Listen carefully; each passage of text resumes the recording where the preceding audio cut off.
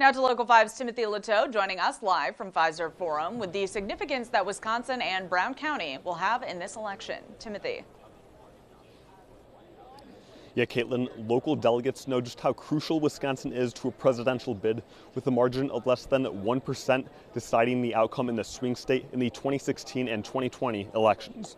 Now, that's why Republicans are hoping that former President Donald Trump delivers a unifying message when he takes the stage tonight, knowing that winning over undecided voters will propel Trump closer to a win.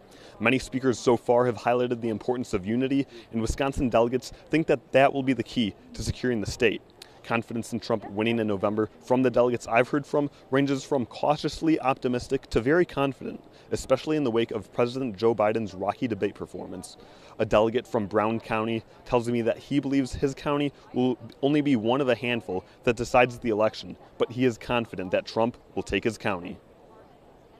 Wisconsin is key to winning Trump back the presidency, especially Brown County. It is one of 5 counties in the country that will determine the presidential election. It leans Republican, which I'm glad.